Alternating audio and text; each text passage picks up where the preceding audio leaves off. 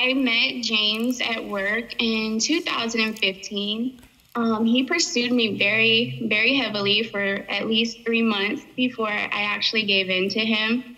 And things just between us were good to begin with. It just started to move really quickly, and I decided to go back home for a month and take a break and kind of get my mind together.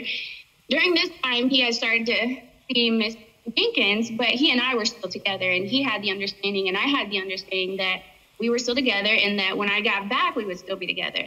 When I got back to Atlanta, he actually brought me over her house, did not tell me that they had already slept together. He did not tell her that about me either.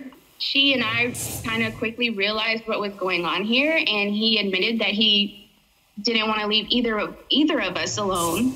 We hung out, tried to see, if we could maybe make a polyamorous relationship work, but